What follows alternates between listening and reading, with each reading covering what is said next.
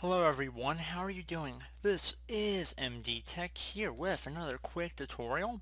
In today's tutorial, I'm going to show you guys how to hopefully resolve if you're coming across the issue with Microsoft Visual C++, 2015 redistributable. This says setup failed. One or more issues cause the setup to fail. Please fix the issues and then retry setup. And you're coming across this error code 0x80070666.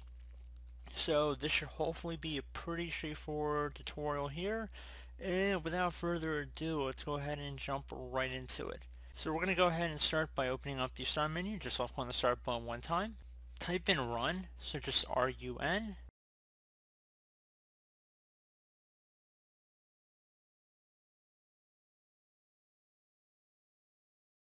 Best match should come back or run right above desktop app. You want to go ahead and left click on that one time. And now in the open field, you want to type in app, so appwiz.cpl. So again, appwiz.cpl. And then we're left going OK.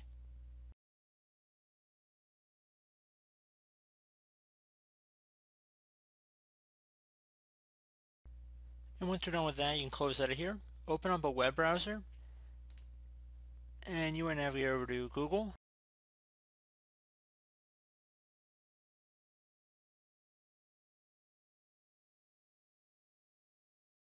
Into Google, you want to go type in Microsoft Visual C++ 2015.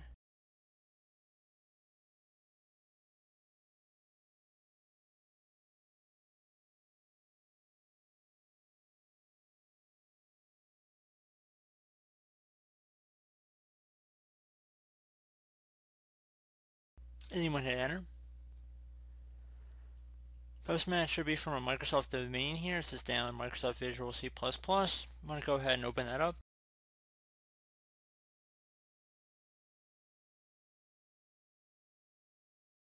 Scroll down, you want to select the correct language and then select the download button. Select your 32-bit, which is the 86 download, or the 64-bit, depending on what version of Windows you're running. So if you're running a 64-bit version of Windows, you want to select the first one. If you're running a 32-bit, you want to select the times 86 version. And then you want to left go on next.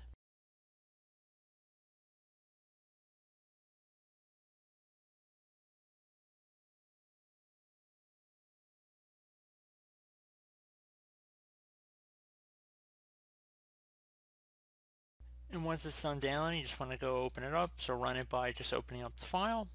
If you receive a file notice, you want to left click on run. You want to agree to the license terms and then left click on install. If you receive a user account control prompt, left click on yes.